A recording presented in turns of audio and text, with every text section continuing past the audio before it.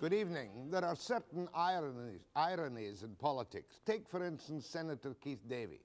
He's written a book called The Rainmaker, and every time he turns another page, it would seem, he's taking a knife and sticking it into the back of John Turner. And that was part of my topic with John Turner when I interviewed him today.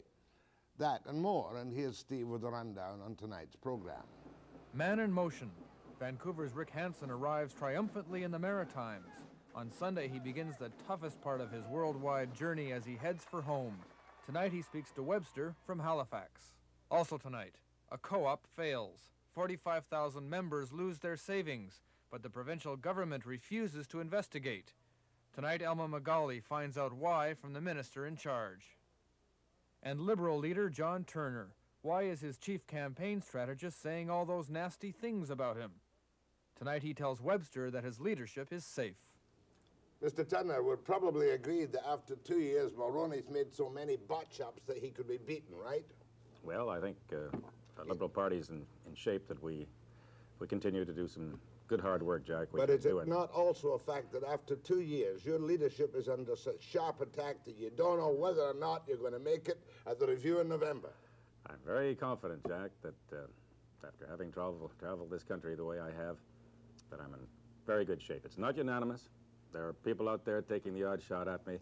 Let's take your problems one at a time. Right. Who did the secret Gallup poll which says Chretien's the man we want, dump Turner? Well, we don't know, and neither does the Globe and Mail. And Hugh Windsor of the Globe and Mail is still trying to find out. But you know from within the Liberal Party, I'm sure somebody's giving you an idea who financed that Gallup poll. It might have been a Liberal, it might have been a Conservative. Was that not a shattering blow to your prestige and conceit? I don't think so, Jack. I don't talk much about polls, as you know, but at the moment, on the latest poll, we're running 12 points ahead of the Conservatives. And anybody who says, I'm going to vote Liberal, or I'm going to vote Conservative, has already factored in John Turner and Brian Mulroney. Those are the polls that count. Let's talk about one of your better friends, the man whom you called in to rescue you when your campaign was floundering after you won the leadership. About whom am I speaking, Mr. Turner? You're talking about the pinch hitter, Keith Davey. All right, and what has Mr. Davey said recently? Well, Davey is trying to sell a book, I guess. He's not being too helpful, but... Are you suggesting that because Davey's got a chintzy book in the market, he's prepared to ruin you and the Liberal Party to sell a few copies? To tell you the truth, and I hope Keith and I will get together pretty soon, I really don't know what's on his mind, because if there's one thing that I remember Keith Davey for, and I like him for, and we've worked together since 1960, 1962, his number one rule, loyalty to the party, loyalty to the leader. Except this time round. Well, I really don't know what he has in mind. But it's one man's point of view. Well, can I tell you what he has in mind? You tell me. He wants you to be replaced as leader of the Liberal Party. By whom? Chretien? Don Johnson? Well, I'm not asking you to pick successors, but surely you must agree that Davey's behavior now is such as to cause you great concern. I'm surprised. And obviously, my colleagues in the House of Commons and the Senate and the party right across the country are not happy because Keith Davey's not only taking me on, if that's what he wants to do, he's taking on the Liberal Party. Do you want to tell him right now if he keeps this up, he could smash the Liberal Party? No, I think influential as Keith has been, I can tell you that knowing the Liberal Party better than anybody these days, Jack, people are considering it as one man's point of view. It's a free party, it's a free country. Just on the convention itself, of course, you wouldn't do the Joe Clark thing. If you get 50 plus 1, that's good enough, isn't it? There's no magic number, Jack, but I'll tell you, and I've said to you before on this program, I thought Joe was foolish. 66 2/3 is what he got, and that's a 2-to-1 majority, and that's good enough for anybody. I want to give you the latest shaft, which is on page 1 of the Globe and Mail today. Liberal leader John Turner backed away from an attack on the Star Wars program after being advised to do so by U.S. Secretary of State George Shultz. This story, according to Davey, this is Davey again, you were supposed to announce a complete rejection of Canadian involvement. You checked first with George Shultz, according to Davey, and then when you come back, you dropped the whole thing immediately. Is that true or false? That's not my recollection. I'm a good friend of George Shultz's. As a matter of fact, Jill and I were among those who attended his 65th birthday some months ago. Our party is against Star Wars. Despite my friendship for George Shultz. Our party has taken a strong position on free trade, despite my friendship for George Shultz.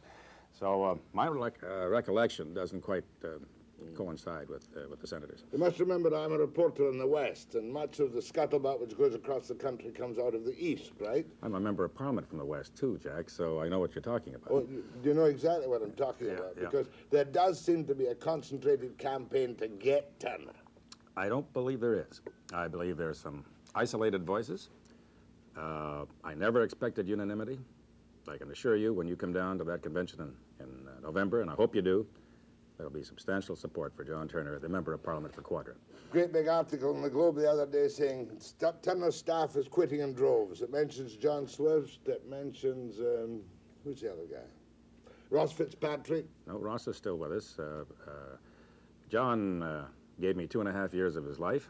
It was in his game plan to return to the practice of law in Vancouver. Nothing unusual about that, just the usual natural turnover in staff. Money. $5 million in debt the party is. Maybe under this question of confidence in Davey and company, and of course Chretien standing on the sidelines grinning like the Cheshire Cat, isn't he? Jean Chretien says he's practicing law, but let's talk about the money.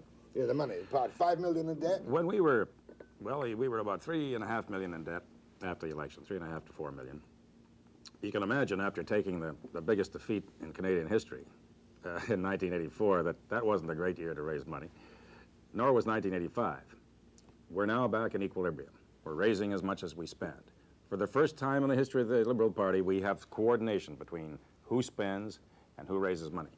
That debt will be down below $3 million by the end of the year, and hopefully, as Iona and I have said publicly, we'll liquidate it by next year. Give me one last word for those in the West who are, if they're Liberals, who are infected by the Keith Davey campaign against you. What do you say to Liberals specifically about Davey's attacks on you? Because his attacks have been devastating. I think Western Liberals understand that under my leadership, there's going to be a new style of party, young Liberals particularly, and that Westerners now know that I meant what I said, that new policy will include Western prerogatives. I've spent more time in Western Canada, particularly in British Columbia, than any leader of any national party since John George Diefenbaker, whose monument we put up yesterday at Parliament Hill. So I think Western Liberals will look at this particular incident of Senator Davey with a particular point of view. Which would be what? Which would be, it's a new party, and we like the way it's going. And have no truck, not trade with Davey. I didn't say that, but gosh, you know a lot of the Liberals out here, Jack. You talk to them. You ask them. John Turner, leader of the Liberal Party. Next, we'll get down to some political issues after the break.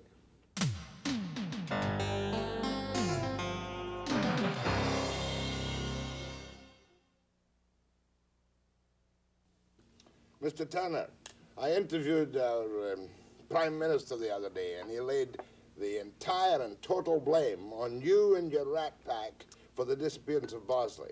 He denied there were any leaks from the PMO. He said it was entirely your fault every which way. How dare you hound a distinguished speaker out of the House of Commons? You know, when the speaker was under pressure, publicly, I emerged from our caucus and said he had our unanimous support. It may be that some of our members had got into trouble with him. So did Mr. Broadbent. But we said the speaker's the speaker, just like a referee in a hockey game. Well, how did Mulroney shaft him? If you believe Mulroney shafted him, how did he do it? His ministers were talking to Bosley. His henchmen, his backroom boys in the office were after Bosley. And when I went down to see Bosley, because Bosley called me and said, John, I'm going to submit my letter to the clerk. I'm resigning. I said, hold on, Mr. Speaker, I'll be right down. And for 3/4 of an hour, I tried to talk to him and say, look, you'll damage yourself. You'll damage the independence of the chair of the institution of Parliament. Don't do it. You can stand up to the Prime Minister. No Prime Minister would dare to bring a vote into the House of Commons to remove the Speaker. I said we'd kill him. I said, Broadbent and I would mount an attack like you've never heard since the pipeline debate. But I can tell you that the Speaker was under that pressure, and he felt he could no longer discharge his duties. But now we have a situation whereby they're going to elect a new speaker, and nominations more or less from the floor. Is that correct? No nominations from the floor. Well, nominations, No. anybody who wants to be speaker can submit their name. Anybody who wants to be speaker, except a minister or a leader of a party, or who hasn't filed a declaration with the clerk that he doesn't want to stand or she doesn't want to stand, is eligible. And under the new rules, the way those rules are spelled out, it could go on for days. It'd be like waiting for the election of a pope, and you'll see some white smoke up the Peace Tower. I heard the silly story the other day about a great number of the 39 Liberals going to put their names in for speaker just to confuse the issue. No. Have you banned that? No, that was never the case. I said only that I would not ask any of my members not to stand. It was up to them, and they're not all going to run. I think what's going to happen, and we're keeping our ears pretty close to the corridors of Parliament, I think Mulroney, the Prime Minister, is going to give everyone the word on his side as to who he or she should be. Well, doesn't he have to do that? Well... Guy's got to be bilingual. Well, under the new rules, it's supposed to be a free election, secret ballot, and, of course, we're going to be very careful to watch as to whether there's any influence by the Prime Minister on this one. Mm-hmm. Now, what about Camp? I asked Mr. Camp, Mr. Mulroney, about what the duties were of this old tired party hack at $100,000 a year or more, and he denied that he is the top civil servant. That Tellier has to report through Camp. Would you agree with the Prime Minister's interpretation of the appointment? Well, you know, Dalton Camp, I mentioned Mr. Diefenbaker's statue yesterday. We were very sorry that Dalton Camp wasn't invited to that particularly. Why wouldn't he be invited? Well, you know, the man who did the chief in. At any rate, Dalton Camp has a $100,000 plus salary with the rank of a deputy minister, sitting, as we understand it, at the cabinet table with direct access to the ear of the Prime Minister. Is that improper? If I were the secretary of the cabinet, I wouldn't like it. If I were the private secretary to the Prime Minister, I wouldn't like it. This is a politician sitting right in on the inner councils of government and being paid as if he were a civil servant. I think it's politicizing the public service of Canada. Let's get down to the big business. Prime Minister Mulroney said in Brandon the other day that the climate has been poisoned and he's fearful of free trade. Whose fault is it? Who poisoned the climate? The Americans with their protectionism and their elections coming up in a couple of weeks? Well, I think the whole free trade negotiation has been botched, bungled by Mr. Mulroney and his team. I think, as I've said publicly, we've been a bunch of patsies with the Americans. Every time they push us, we yield. We yielded on softwood lumber. We almost admitted that they had a valid case. We're threatening to yield on steel. I just think that the Prime Minister has allowed the Americans to come in with these unilateral attacks on us when we're supposed to be sitting down having negotiations towards freer trade. I think the whole thing has been pathetic. Let's talk about softwood lumber. I got the impression that it was Van der Zalm who blew the whistle and damaged the negotiating point by saying we're prepared to have a stumpage review. Well, I called the Premier and said to him, Mrs. Carney has put us in a very bad position here because we won the case on softwood lumber in 1983. The times have changed. Well, the law hasn't changed and the facts have not changed. And if we hold to our case, we can flush the Americans right out in the open. But if you admit their case to begin with, then you're dead. But surely, if we won the case, they'd bring in some form of legislation under the regulatory process and still nail us. Jack, we earned free trade in lumber with the United States after the Tokyo round of trade discussions. Canada had to give way on telecommunication equipment and other American stuff coming into Canada, which now comes in with a lower free duty. We earned that access into the American market.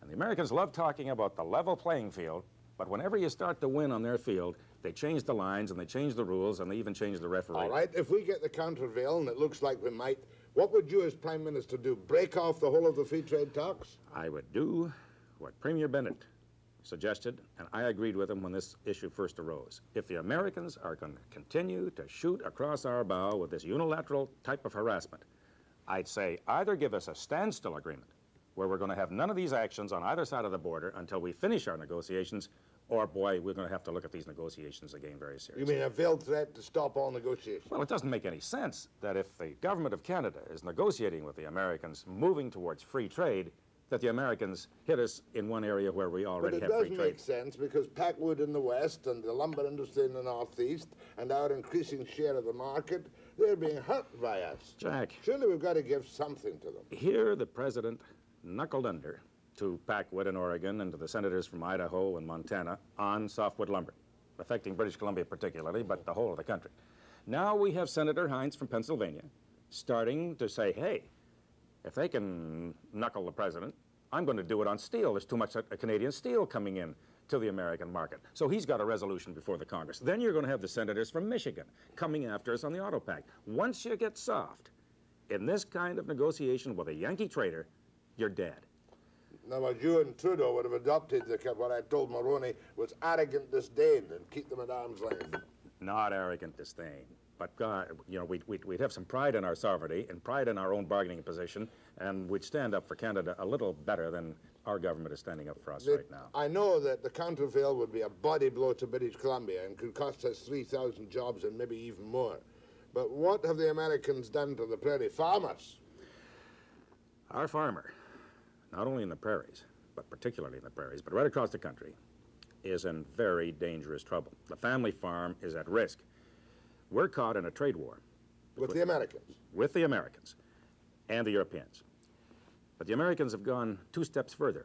That U.S. Farm Bill is killing the American farmer. Those prices on grains are at the lowest in constant dollars since the Depression. And now, our friends, the Americans, are subsidizing the Soviet Union, our largest customer in wheat, to try to take away our biggest market. Now, that is not a friendly act. And the only thing that we can do, presumably, is subsidize Canadian farmers with more subsidy payments. Well, the American farmer is getting subsidized about $6 a bushel. Our farmer is getting subsidized about $2.50 or $2.60 a bushel. Are we going to be able to compete with the American Treasury and the European Treasuries? We've called for an international grain conference to try to get some stabilization and some reason into the market. We've called for grain on the agenda of the GATT negotiations now down in Uruguay. We've called for the Prime Minister to go see the President and saying, look, you're killing us. Here we've got free trade negotiations with you, and the Canadian farmer is getting it right in the neck because of your U.S. Farm Bill. Well, when he talks about poisoned political climates, maybe that Reagan won't talk to him again. Well, you know, I once said just recently that our Prime Minister jumps on every bandwagon that goes by, and the recent one, of course, is drugs. I think he's got great admiration for the President, and gosh knows what their relationship is now. Drugs? Drugs? You mean when he got kind of caught in the middle? Are you in favor, Mr. Turner, of mandatory testing of drug users in certain circumstances? I am not in favor of mandatory drug testing.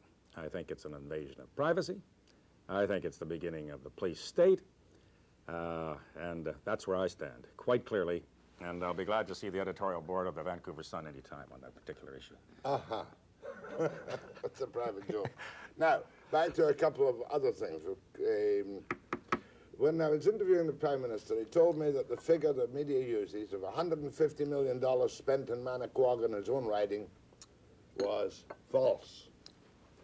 Did you make a count on what the Prime Minister spent in his own riding? Because out here, we're kind of jealous of that kind of largesse. The latest calculations we have, and it's somewhere in the neighborhood of $168 million.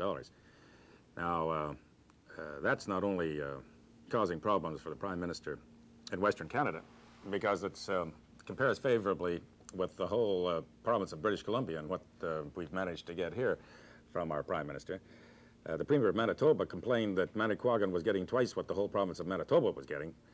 But be it as it may, Manicouagan, there's a lot of unemployment up there, and the people of Manicouagan need some help. But surely the Prime Minister, in meeting a policy of regional equality, ought to be a little more fair-minded about it. Did that include the $68 million for moving the prison? Well, No. the figures we have, Jack, is that by moving the prison to Port Cartier, it is costing the Canadian taxpayer about $18 million more than it would have otherwise. And the annual costs to keep the prison way out there will be $3 million more than it otherwise would have cost. But what's really just as important, it's going to be difficult to get experts up there. And for families who want to visit prisoners, after all, this is part of any rehabilitation program, Drummondville, where it should have been placed, was far more convenient. Drummondville is halfway between Montreal and Quebec City. Port Cartier is a long way away. Well, John Turner, you're under very heavy attack. You may not survive it. You may well be thrown out the leadership review in November if the Eastern power in the Liberal Party keep attacking you. Is that not a possibility? It's very remote, Jack, and I hope you come down, because I tell you and your colleagues in the media right across the country, sure, you want a media event out of this. We don't. You want a media event out of it. True. But I want to tell you, I think I understand the party better than I did 2 years ago. That is for sure. But better than any other living Canadian. It's not unanimous, but my support is substantial. But isn't that appalling that Davey's out to cut your throat? It's not helpful, but it's one man's point of view. No way you can cut his? I'll be seeing Keith Davey in due course. Thanks, John Turner. I'll be back after the break. Thanks, Jack. And so will we, as a matter of fact, when Davey comes out to flog his book. That should be a fascinating interview, that one. However, I'm going to take a section of telephone calls now. What do you think of Turner? Do you think he's doing, if you're a Liberal or if you're not a Liberal, a good job, or should he be dumped? Is Davey right? Your comments after the break.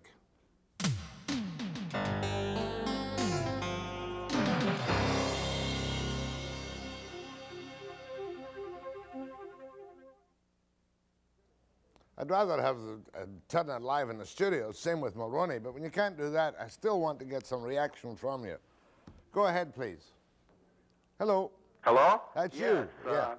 Jack, yes, I'm a Western Canadian, a French Canadian, born in Western Canada, and I would certainly like to see Jean Chretien as the leader of the Liberal Party. And I'm wondering, who would you prefer to have? I am totally objective, non-partisan, sitting in the middle. My job merely is to provoke people. But you don't like Turner, right? Well, I think that Jean Chretien, as a Westerner, appeals to me much better. He's got that quality, he's got the heart, and he's also, you know, he's...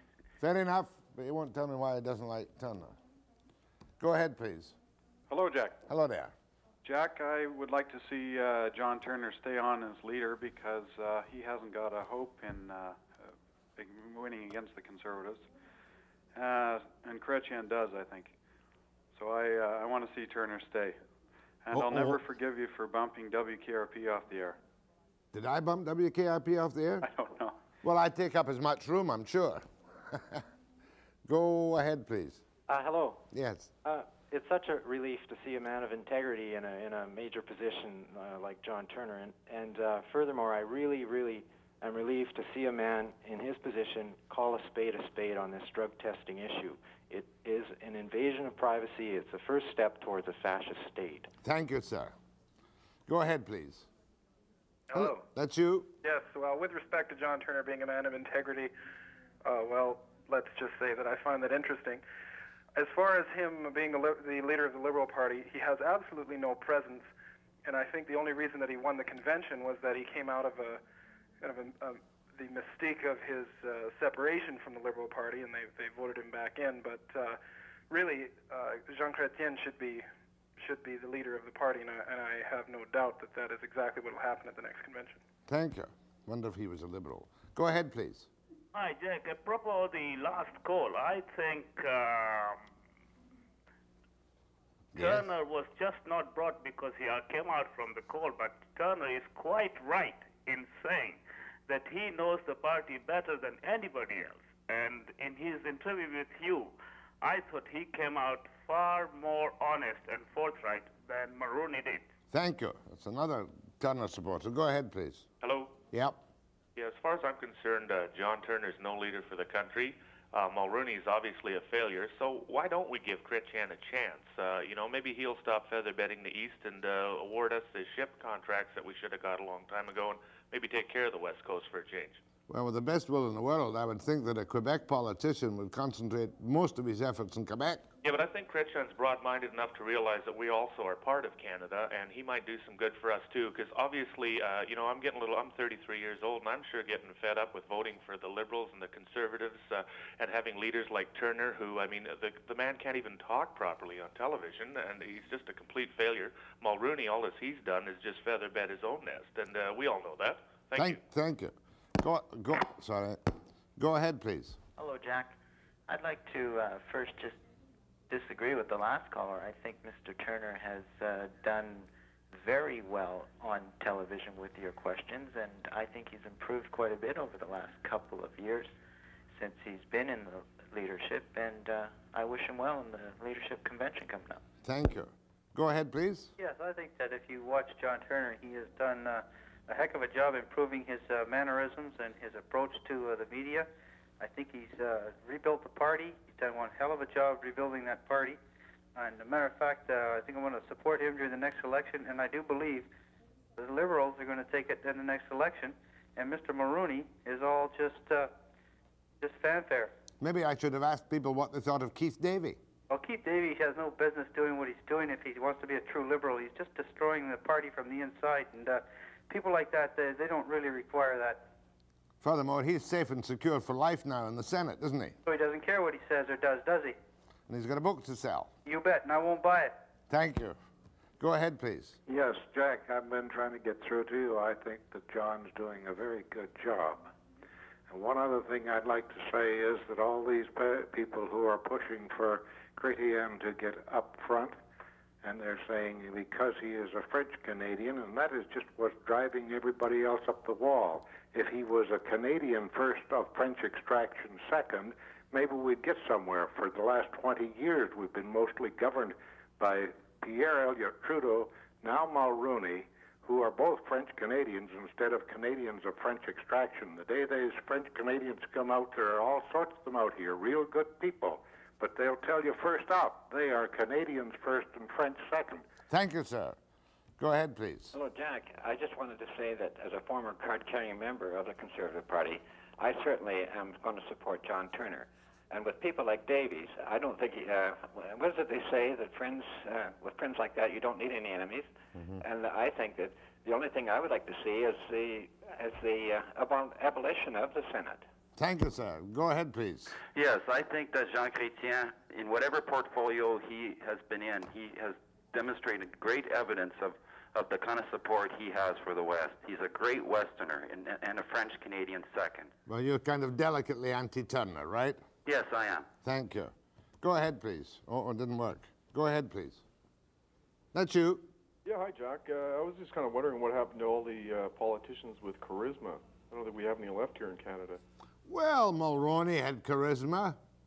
Didn't he? I don't know. Did he? Oh, he had charm. Some people said it was smarm and charm. But he certainly is a very appealing individual to talk to and to interview.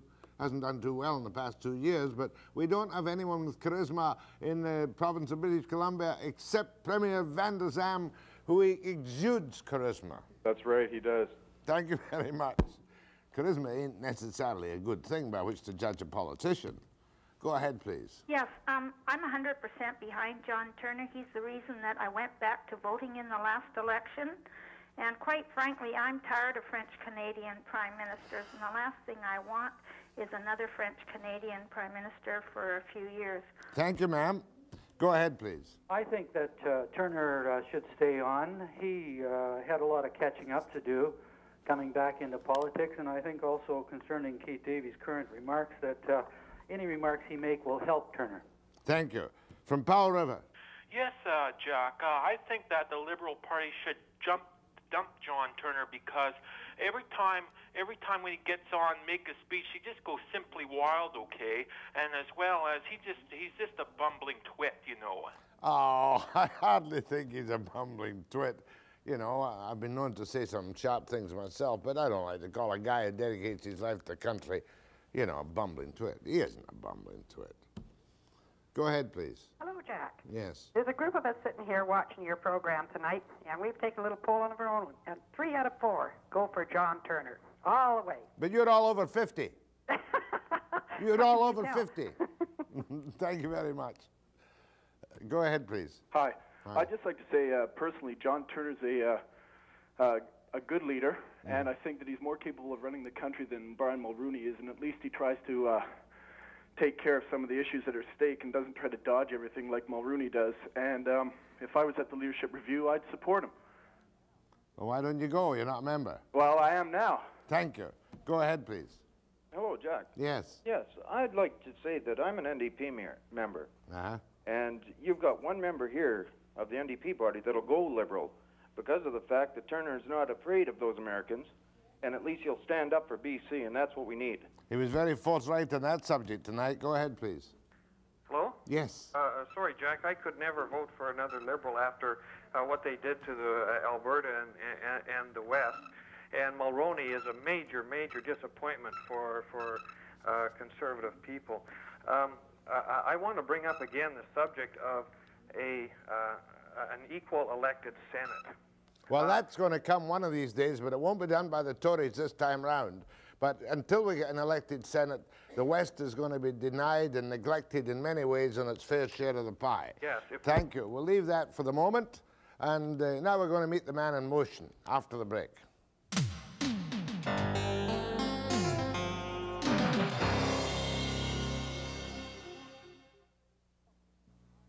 Rick, it's not often I'm at a loss for words, but I don't know how to describe the admiration I and perhaps everybody in the world has for you and your magnificent feat on which you're now tackling the heaviest part. Tell me, Rick, compared to when you left Vancouver, how do you feel physically today? Well, I've got to say that I've been through a few wars, and you know, I've paid the price in a lot of ways. I've got a lot of injuries that are ongoing, and we're pretty tired right now. It's been a real hectic pace, especially here in Canada. But, you know, we can smell the barn, so we're not that far away. It's only another 6,000 miles to go. It's 6,000 odd miles to the barn. And when will you be here, God willing? It looks like we'll be there in early spring, hopefully April if all goes well and I stay healthy. And the winter and Mother Nature are very kind to us. Well, now, just tell me something. Did you really think when you started out, goodness knows how long ago, and you've covered, what, 18,000 odd miles, that you could make it back to Canada? I really did. I truly believed in it, but if you had asked me that question about 2 or 3 days after I left, I might have had a different story for you, because I was injured by that time because of the severe weather conditions, and literally I was scared. We were in trouble, but somehow we managed to make it out of the hole, not only once, but a number of times along this tour. But there was a time when your health was really your muscles was giving you a very bad problem. Where was that? The injuries started the second day out into the tour, and they were continual from that in one way or another. It wasn't until we hit Europe where not only the injuries, but also my health started to give me problems. I had carbon monoxide poisoning, I had the flu, and also a month or two later I ran into some problems, some serious problems with my stomach as a result of the change in diet and the water. Was that in China? No, actually all those problems were throughout our entire journey in Europe. That was from July right through until December. Once we entered China, we had severe problems with the winds, and it just continually aggravated my left shoulder, and created again another problem. Listen, how many times to relieve your muscles do you have to twirl your wheelchair around and go backwards? Well, there was a time when I had to wheel backwards. I was wheeling as much as 5 to 10 miles a day backwards, trying to relieve some of the strain off the injured areas. And you know, one of the keys to success on this project has been the ability to adapt. You know what happened to the dinosaur when they ran into problems? They just ceased to exist, and this tour would have been in the same position had we not learned to adapt, because what's good today is not going to be good tomorrow, and we have to keep finding out new answers to new problems. Is there one particular section of the journey anywhere, whether it was in the Australian desert or in the Alps, or when you were named a hero of hero by the Chinese, which stands out as really something shining in your mind, where everything went well and where you were as happy as could be in these incredibly exhausting circumstances? Well, I think that the most unbelievable response of the entire tour up till the time we reached Canada was our journey through China, traveling from Beijing to Shanghai. And it wasn't so much being called a hero or anything like that, but it was the fact that we really, truly, finally impacted an entire country, from the central government right to the peasants in the fields. And I think they really got the message of our project related to awareness about the potential of disabled persons. Well, what I kind of feel about it, my own gut feeling, is that it wouldn't have mattered if you hadn't raised a nickel anywhere, because of the fact you've demonstrated this incredible capacity for a man in your condition to do the unbelievable. Well, that's the most important part of this project, and I keep stating it time and time again. The #1 priority is to create awareness about the potential disabled persons all over the world. That's why we've gone to countries like the Soviet Union, Poland, China. We're not interested in raising funds there. You can't buy the kind of exposure that this tour has created for billions of dollars, and that's been the main focus, and will continue to be the main focus until we reach home to Vancouver. In fact, the inspiration you've given to individual people in the same or similar or parallel circumstances, what was your choice before you started this Man in Motion magnificent concept? What was really the choice for you as an individual? So the choice for me was to continue on in the peak of my athletic career as 3-time world champion in wheelchair marathoning, and I had a bright future ahead of me in physical education as an instructor, and you know, I could have continued on to do the best I could in that area, but the door opened once for me to have my opportunity to contribute to mankind in a really substantial way, and I had to take it, and I dropped everything. I left everything. I have nothing to come back to, but that doesn't matter because it, you know, it really had to happen then and now, and I'm really glad that we've done it. Tell me about your staff. Tell me about Amanda. Could you have done it without Amanda? There's no way I could have. I mean, not only Amanda, but the entire crew have been they've been behind me 100%.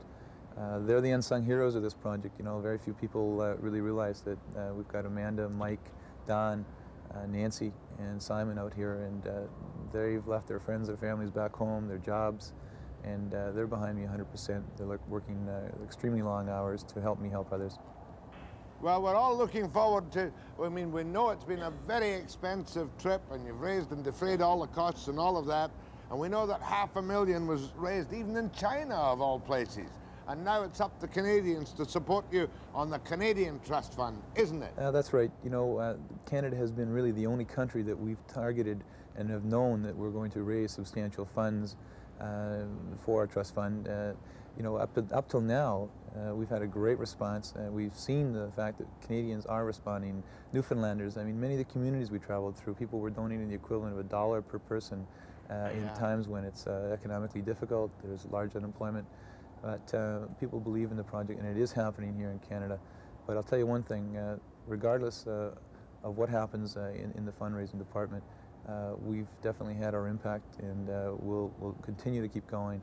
The bottom line is, Jack, when we get home, if we raise our objective, this project won't be all that expensive. It'll be about 10% in terms of a fundraising endeavor, and that's Oh, I don't think anyone's worrying about that. The very trip itself, without raising money, was such a magnificent feat for other people to be inspired by. Well, now, a couple of basic questions. You start off coast to coast. When do you leave Halifax? Sunday? We leave Halifax Sunday. We head north to Truro and then into Prince Edward Island for 3 days of wheeling. From there, we're into New Brunswick, and then it's across Quebec and into Ontario, approximately the end of October, and then it's the long trek westward back to British Columbia. That's going to be worse than the Alps, isn't it? No doubt about it. The difficulty we're going to encounter going across Canada in the wintertime is going to be the biggest challenge we've ever had in our lives. The winter... Rick, I've got a really silly question for you. Are you going to have to get special snow tires for your wheelchair? We have special snow tires. We even have a special wheelchair that's being built. It's going to be four-wheel drive. In other words, when I push on the rear wheels, there will be a chain that drives the front wheels as well for added traction in the icy and snowy conditions. Will that be the first time you will have used this kind of wheelchair? That's right. It's been tested out by a good friend of mine, and it's been built down in Florida. And it'll have had about 2 or 3 dry runs, but it'll be the first time I've tried it. We know it'll allow me to keep going in those kind of conditions. We even have studs and chains if we need them. But nevertheless, somehow we'll find a way to get through the winter. It may bring our pace back down below the 50-mile limit because of the actual difficulty in pushing the four-wheel drive machine, and also because we don't know how many hours yet I'll be allowed to or be able to get out into the sub-zero temperatures. How many hours? You can't do more than 2 or 3 hours a day in that kind of weather. Well, I'm going for the max, and I'd like, you know, this is a full commitment, and I'm trying my best to get out there and get in a full day. That means 8 or 9 hours out in the environment, and we've got some specialized clothing that's being developed up at SFU with a lot of people working together. This clothing is very high tech. It's lightweight, very insulated, and it'll allow me the freedom to keep pushing and stay warm in those difficult conditions. One of the And a little heater in the wheelchair? We may even have one, that's right. One of the problems I have is with my disability, I can't feel my feet. I won't know whether it's getting too cold, and I could get frostbite. But what we've done to counter that is we've developed a skin sensor apparatus where I put it on my feet, and on a console it gives us a constant temperature readout of my feet, my toes. And if it gets down too cold, then we can take a break, make some changes, and get back out again. In other words, the sensor will tell you whether you're in danger of being frostbitten. That's exactly right. And so what we're doing is we're looking at the variables and the difficulties. We're not afraid of winter, but we respect it, and we'll do the best we can to get rid of the difficulties, minimize them, and keep pressing on. Use of that word reminds me that we respect you with unlimited admiration. Well, thank you very much. I appreciate that. You know, I'll see you in Ottawa at the big roast for Crosby, and then I'll see you in Vancouver. A million thanks, Rick. And thank you. Best of luck. Thank you very much. Thank you. I'll be back after the break.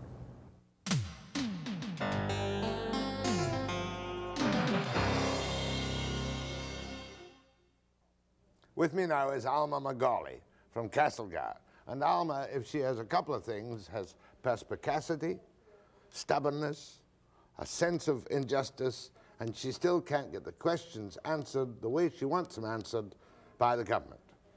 Alma, of course, was one of the investors in the Teachers' Investment and Housing Co-op, which went insolvent some little time back, short about $78 million. Now, you were not covered by deposit insurance. We don't have to go over that caper again, do we? No, that's true. Unfortunately, that's And even though the depositors in the banks that went belly up got 100 cents on the dollar when they were depositors, you didn't get that, and you're not expecting it now, are you? No, we presently have a GIC for 46 cents. We will recoup some portion of a further 20 cents on the dollar, quite unknown, and with the real estate prices in Alberta the way they are, likely to be a way less.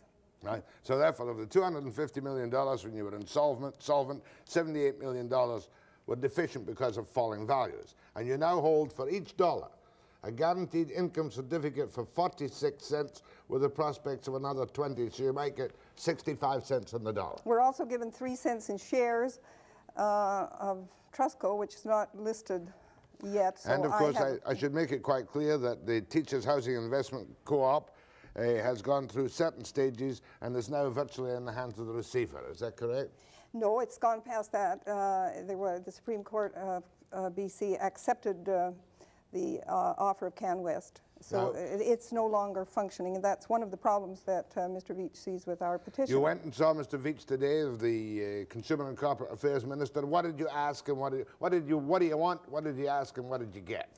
What we asked for was for him to reconsider his dismissal of our inquiry petition. Now, I'd like to tell you just briefly about that, how that came about. On March the 10th, we had a big meeting at Tupper School. Over 800 people attended. We set out our program then, and we started there and then to collect the signatures and to do all the work to have an inquiry. Of your 45,000 members, you had to get 10% of them to sign a petition before an inquiry was mandatory. Right, and our petition had 5,085 signatures on it, but that's another story. What we took the precaution of doing, and what we do feel badly about, is that we ascertained from Mr. Mulholland, who is the superintendent of cooperatives, what conditions we would have to meet in order that our complaint, and that's the word the Act used, be deemed bona fide. And we followed those quite scrupulously and carefully, and put a lot of effort into meeting that.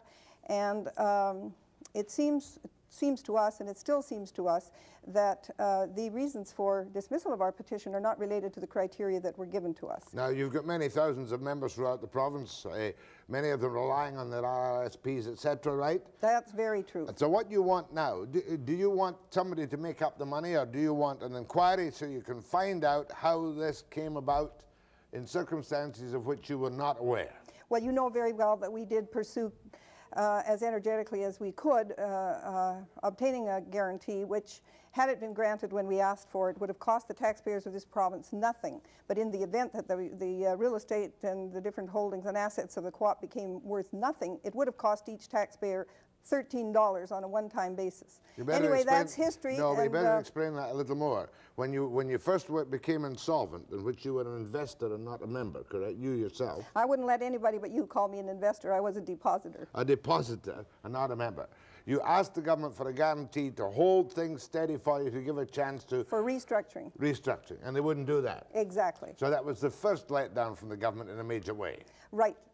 And we, at the same time, always did make known our intention to petition for an inquiry. And we subsequently went through all the steps and all the work that I've said. And then on July the 8th, we presented it very publicly and with a lot of media coverage. We presented it to Mr. Veitch. On the Labor Day weekend, August the 9th to be exact, 15 minutes before I would have left the house to go camping for the weekend, I got Mr. Veitch's answer, and I think that was a deliberate timing. And of course, we didn't get a lot of media coverage on the Labor Day weekend. Anyway, you went... So then what happened was that we decided, after we recovered from this stunning blow, that we would seek to have that decision reconsidered. And that's what we've been about, is having this decision reconsidered. And in our only friends in this whole struggle have been the media. Mm-hmm. And it was on the Dave Barrett show that, a week Friday, that he was able to gain the minister's... approval for a meeting. Yes. Now, you saw the minister today. What did the minister say in answer to your questions? What you want is an inquiry under the Cooperative Act, right? Yes, and he says, and he made it very clear that the government is adamant in this position, that they will not give us an inquiry because they say they do not have the authority to conduct such an inquiry. And they feel that the cost of such an inquiry would not be justified. But why do they not have the authority? They can inquire into anything they want to. I'm sure under any act or under an order in council or anything. But first, before about that, what is it you're looking for? The real estate values collapsed. The investments may not have been properly guided in terms of sound business practice at that time. What are you hoping to find out from a provincial inquiry? Well, we're still feeling very much like the injured, innocent bystander, as David Baines called us in the province. We really feel that deeply within ourselves. We did get something today which does meet one of our objectives, because we know how rotten it feels to have this happen to you and how much hardship it has caused so many people. We know it well. And we are pleased, because we have always said from the beginning it is a justice issue, and knowing how this feels, we do not wish it ever to happen to anybody else, even this government. So you want an inquiry into the circumstances by which the Teachers' Housing and Investment Co-op became insolvent. That's right, exactly. And we did have 3 positive results from the meeting today, and one of them is that the minister will consider, now I hope everybody's listening carefully when I say will consider, a petition from us asking for an inquiry by the superintendent of co-ops. Mm-hmm. There is no guarantee we'll get that, or no promise, but he will consider it, and we certainly are applying immediately, because we feel any inquiry is better than no inquiry. Now, there were 2 other positive outcomes from the meeting. We have said that consumer education is very, very deficient in the area of financial institutions on people's savings, and we were so very badly misled and the victims of so much misinformation, or perhaps of some of it at our own responsibility, that we just That's the second point. You want consumer education? Right, and he has promised us this will happen for sure, that presently there has been a green paper prepared which will be circulated throughout the province, and it has to do with the reforming of regulations of financial institutions, and it will be added to include our case. And the third thing that we got from him today... Sorry, ma'am, we must go. The third thing is quick in one sentence. Yes, the third thing we got today is his word that there will never be another financial cooperative in the province. My thanks to Alma MacCauley.